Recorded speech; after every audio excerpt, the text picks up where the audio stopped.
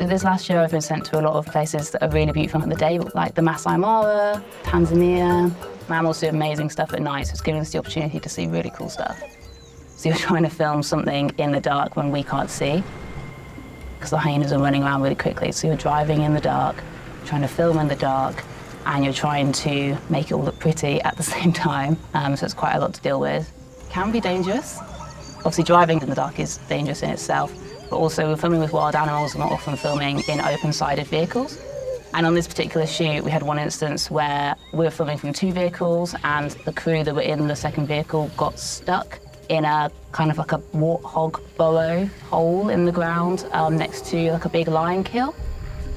So then we had to kind of deal with the situation on the fly where they were then trapped in place in an open-sided car next to a fight of lions, and it's in the pitch black, and we had to try and get them out of that. I get scared in those situations, sure, but also, you know, we are professionals and we do this a lot, so you have to think clearly about what the best course of action is, but we always put safety first, and yeah, you always just have to make the right calls at those times.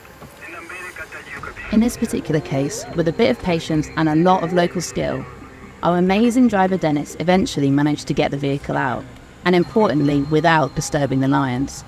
It's been, yeah, like high pressure, high stakes, but I think we've pulled off a really amazing series.